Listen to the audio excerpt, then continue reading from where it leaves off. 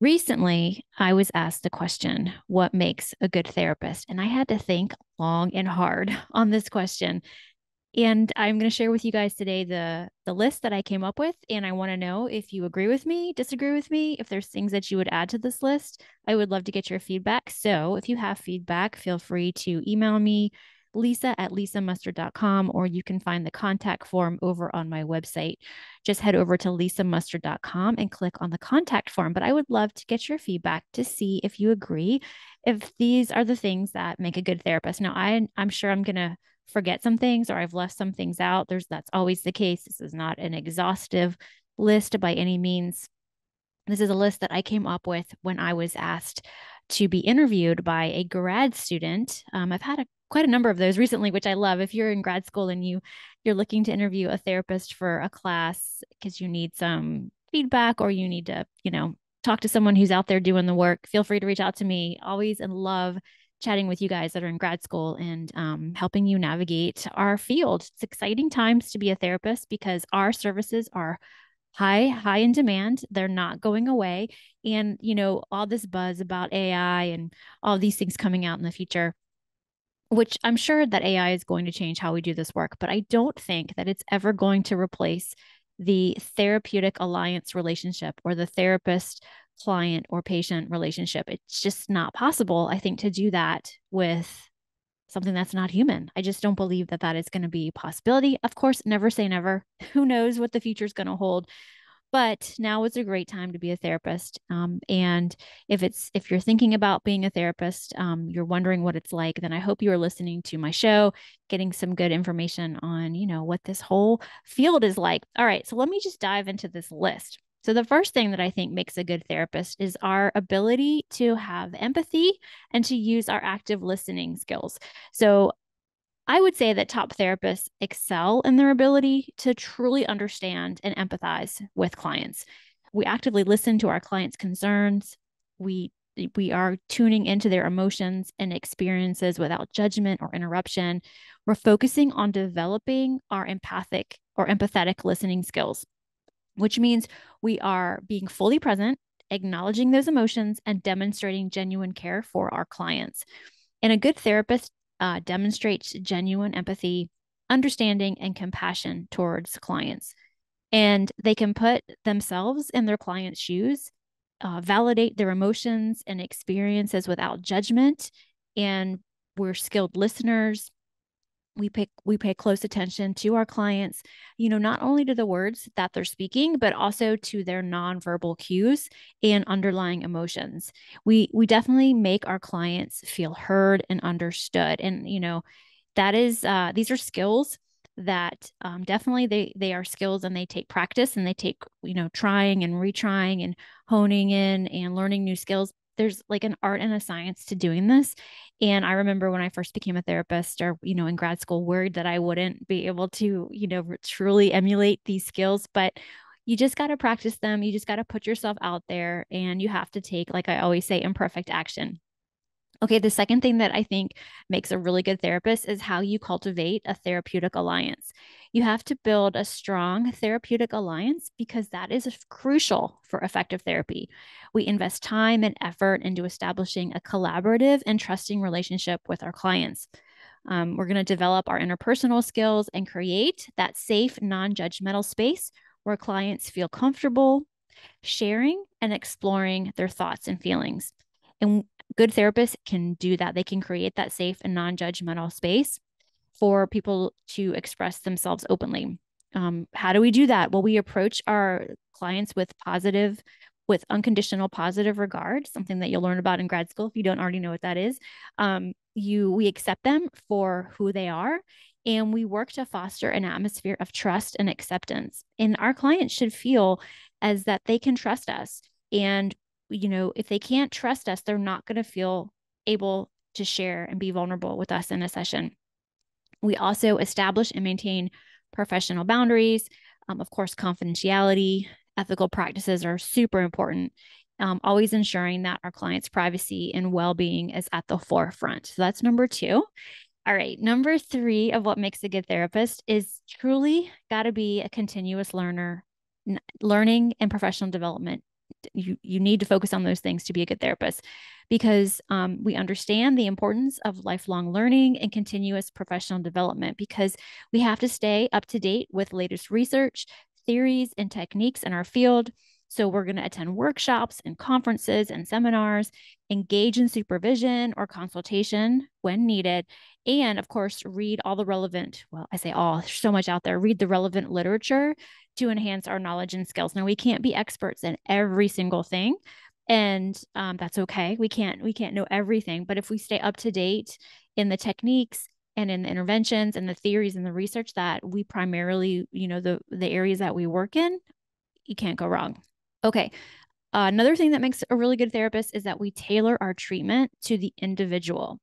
We know that every client is unique. Every client is unique, and it's not a one size fits all approach. It's not always the case. It's not always going to be suitable. And that is why I get so worked up about some of these social media posts when people just put these blanket things out there like, this will cure this or this will cure that. It's not that simple. And I hope you're not taking mental health advice from random people on the internet, first and foremost. But a good therapist knows that every client, every person is unique, and that what brings them to therapy is going to be unique and different, and they have different life experiences than the client that maybe left your room an hour before. So we are going to adapt our therapeutic interventions and techniques to meet the specific needs, preferences, and goals of each one of our clients. It's important to remain flexible and be able to adapt and integrate different therapeutic modalities, because that's going to help you be the best therapist for your clients. We are also, as good therapists, we are going to incorporate evidence-based practices into our work. We're familiar, like I said earlier, with with the research-supported interventions and techniques, and we use them in conjunction with clinical expertise and our clients' individual circumstances. So we're going to stay up to date on the latest research findings and consider integrating evidence-based interventions into our therapeutic toolbox. Okay. What else makes a good therapist? We're self-aware and we have good self-care. We recognize the importance of self-awareness and self-care. We engage in self-reflection. We seek personal therapy and supervision to gain insights into our own biases, blind spots, and emotional reactions. It's really important. It's really important that we remain self-aware as therapists.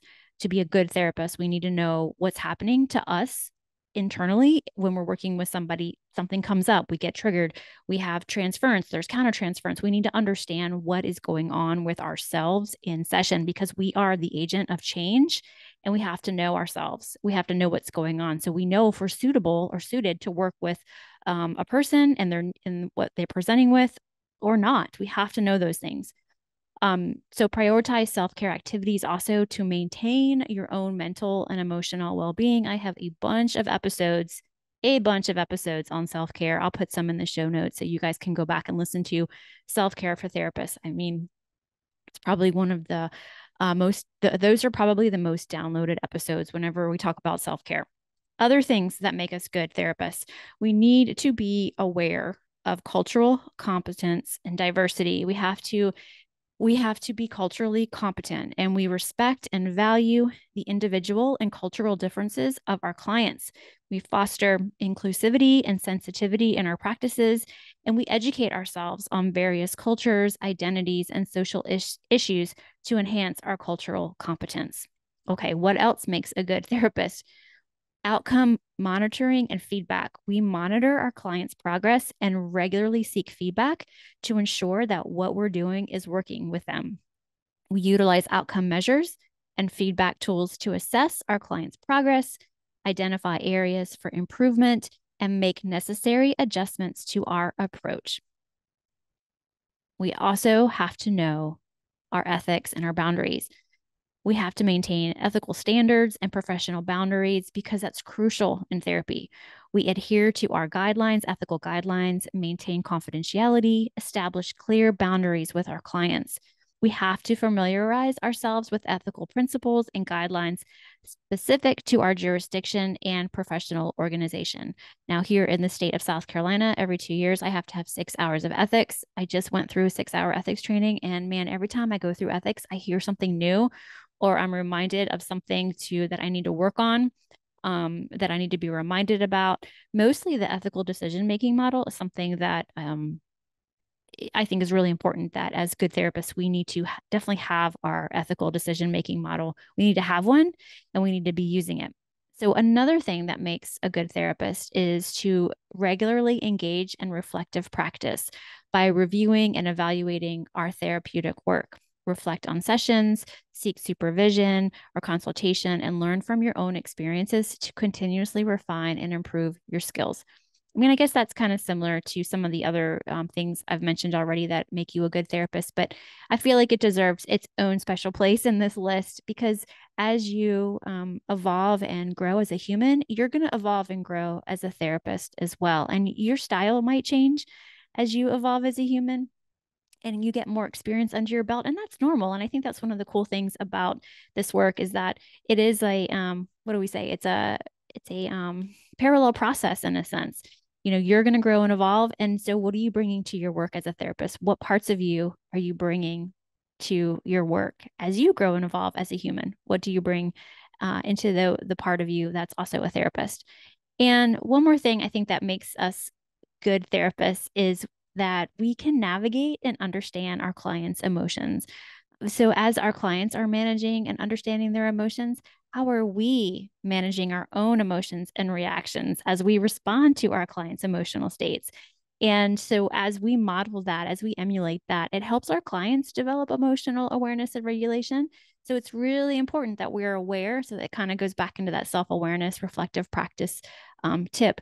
But if you're able to understand your own emotional intelligence, it's going to help you navigate and understand your clients' emotions and their emotional intelligence. I hope that makes sense. I feel like I was kind of talking over that one a little bit, but that's my list. Therapy is a dynamic and evolving field, and you have to develop your own authentic style. That's really important. But I feel as though this is a pretty good start to a list of what makes a good therapist. So I would love your feedback. I would love to know what you think makes a good therapist. Feel free to send me an email, lisa@lisamustard.com. Feel free to fill out the contact form over on my website and let me know what you would add to this list. I would love to know. So I hope you guys found this helpful. And if you are thinking about becoming a therapist, I hope you found it really helpful. And if you've been in this field for a while and you're wondering, am I doing this right? Sometimes we get kind of isolated and when we do this work. So I just want to say thank you out there to all of the therapists that are doing this work and being change agents, because you guys really make a difference in the lives of so many. One more thing before we end this episode. I will be raising the cost of the pod courses in June. And right now through May 30th, you can use the code SUMMER23 at checkout and get $5 off any of my pod courses. I think I have 14 over there on my website right now, which is lisamustard.com/pod courses. Use the coupon code SUMMER23 at checkout through May 30th and get $5 off any pod course. I mean, you're already listening to the content. You're already getting all the information that you can use in your practice. So why not go ahead and just head on over, take the self-study quiz, fill out the evaluation, and download that certificate of completion while the information is fresh in your head. All you do is you listen when it's convenient, then you purchase the pod course. Once you purchase it, it walks you through how to go ahead and obtain your credit. There's a short quiz, 5 or 6 questions, and then you are done. And then you can download your certificate of completion. And Mustard Consulting is a NBCC approved provider. So that's great right there. All of the pod courses give you one continuing education contact hour. So once again, that website is lisamustard.com/pod courses. Just click the link in the show notes, use code SUMMER23 at checkout to get $5 off any pod course, because the price of the pod courses are going up in June. So I want you guys to go ahead and get this deal before it ends. Well, that wraps up another episode of The Therapy Show with Lisa Mustard. I know there are hundreds of thousands of podcasts out there, and I'm thankful you've chosen to listen to mine. Be sure to visit lisamustard.com to access the show notes and discover more fantastic content. And I'd be grateful if you subscribe to the show. Thank you.